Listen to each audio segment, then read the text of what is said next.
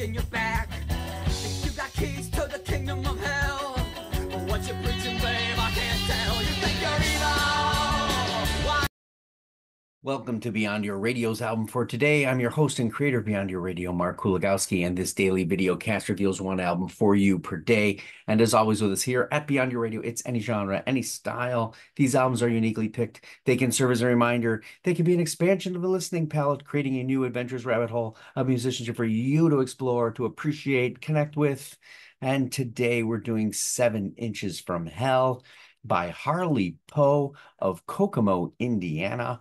I'm not sure about the record label on this one. January 11th of 2021. Horror punk, murder, folk punk. This compilation album was actually and originally released in 7-inch singles in Horror Hound magazine. Now that's my kind of magazine, giving you music with it, right?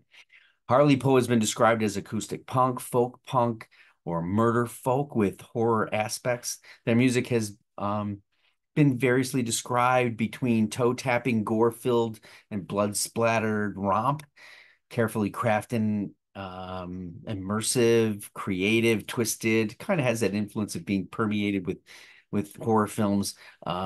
Extremely dark and demented, twisted beyond belief in some instances, but really it's comical to some degree. And some of the most deranged lyrics in the genre's history. Their music is inspired by such bands like the Violent Femmes and the Cramps. So, you know, hey, it's Friday the 13th, so good luck. We're on the web at beyondyourradio.com, Facebook, Twitter, Instagram, YouTube, of course.